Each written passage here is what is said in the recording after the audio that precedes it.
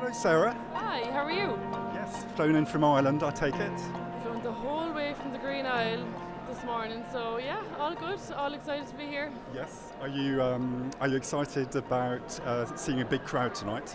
Yeah, like I'm super excited. I heard there was like 4 and now there's like 5,000. Oh, it's huge. Yeah, but I'm so excited. Can't wait. Yeah. Do you know, it could be a very good practice run, couldn't it?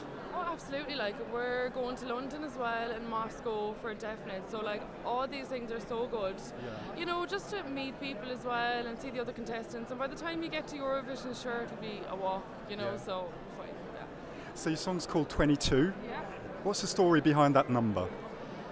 So like, I feel like it's like, you know, a girl that was in love, you know, she had her first love and she's kind of looking back on it, and he lived at number 22, so every time she sees 22 now, she kind of thinks of that nostalgic rose-tinted glasses, back to that like real romance. And He was probably very handsome. yeah, I'd say he was. But yeah, no, it's just real fun, light-hearted and kind of just like, oh, well, that reminds me of him, do you know, that kind of vibe.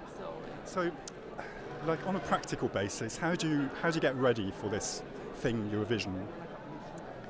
Like vocally, just keep doing vocal warm-up, sing as much as you can. I mean, just sing in front of people as much as you can as well, because I mean, you know, nerves doesn't help. I think mentally you just have to stay grounded and focused. Like no negative, like I don't do negativity, negative comments, negative vibes. I just don't, they're not in my head, you know. All I'm positive vibes only. I'm like a horse with blinkers. I'm like, I'm so happy to be here. I'm so happy to perform here, Moscow, London, then Israel. Is such a privilege. I'm just so excited, and I think you have to remain positive and kind of just sing loads. Think really. And also enjoy yourself.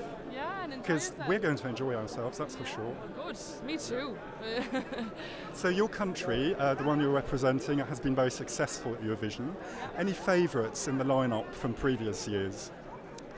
Like I'm really indecisive, but like Linda Martin was so good, so good. Rhino Shaughnessy last year was unbelievable. Such a friendly guy as well, like a really friendly person. Yeah, he's a really nice guy, really genuine nice guy, and yeah, so like he was really good. And then Molly Sterling was really good. Like I think, like the songs we've sent are really strong, and the people we've sent are really strong. So it's kind of like weird to be comparing myself with that line of people, but it's really nice. Good. Yeah. So, anything special planned before Tel Aviv on your front? Anything other than Eurovision? Not really, to be honest. I'm quite boring because like I have a 2-year-old, so like I'm literally just going to be running around the garden, trying to keep her out of the presses, this, that, and the other. Just do normal mom stuff before, so I'm very mommy at home, like. And then Do you go to the gym? yeah. So it's gym, mom, bed. Yeah, literally up, gym, mom, bed. So it's not eat, sleep, rave, repeat. It's gym, mom, bed, and then sing.